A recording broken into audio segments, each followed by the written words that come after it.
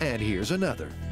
Carrie has to choose the lingerie least likely to come apart while being chewed. You've got nylon, you got spandex, you got cotton, and I need to test and see which one of these are going to be the best for the crocodiles to be able to hold on to.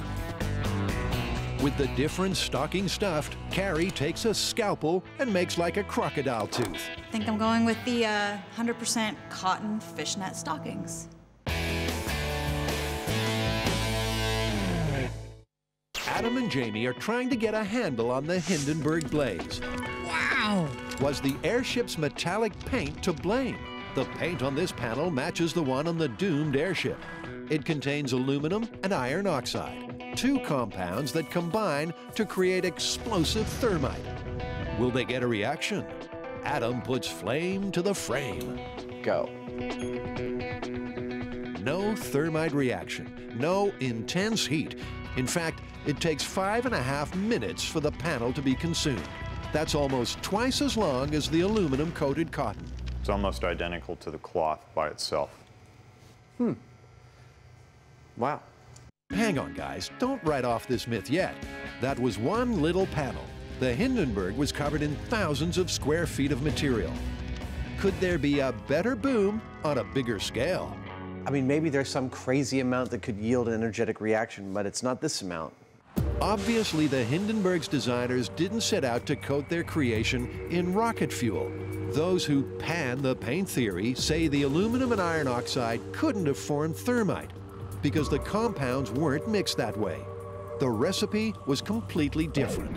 So that's got the MythBusters curious. What would happen if you did paint pure thermite on the skin? It's more like a paste than a paint, but I think we can smear it on.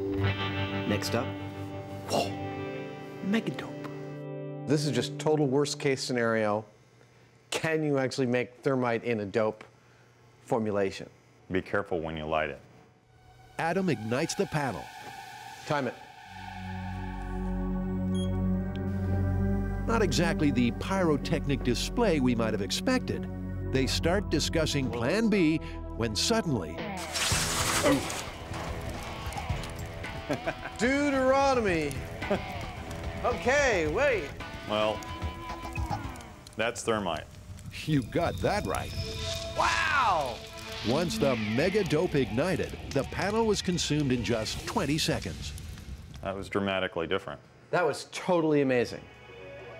Well, I tell you, that's the first evidence I've seen yet that there might actually be something to this myth.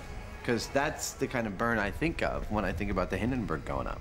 This was not what was on the Hindenburg. We have to make that clear because this was just like over the top crazy. The concentration of thermite in there was, thermite to dope was maybe like 75% thermite. And they wouldn't have, in any stretch of the imagination, coated the Hindenburg with something like that. So we burned the skin samples, but you know, the Hindenburg was filled with 200,000 cubic meters of hydrogen. Well, let's burn some skin in the presence of hydrogen and see what it does. The newsreel shows the Hindenburg engulfed by fire. Yet high school science tells us hydrogen burns with a near invisible flame. So what are we seeing in the disaster footage? Is it the skin burning and not the gas? Adam will burn some hydrogen to see what the flame looks like. He takes a cylinder of 100% pure hydrogen and makes an enormous Bunsen burner. That's an orange burn, baby. The hydrogen definitely burns orange, but it is extremely low visibility, in contrast to the newsreel footage in which the flame is clearly visible. Now, eyewitnesses said it burned orange, but it's a lot more visible than this was. One thing's for sure, hydrogen burns like nobody's business.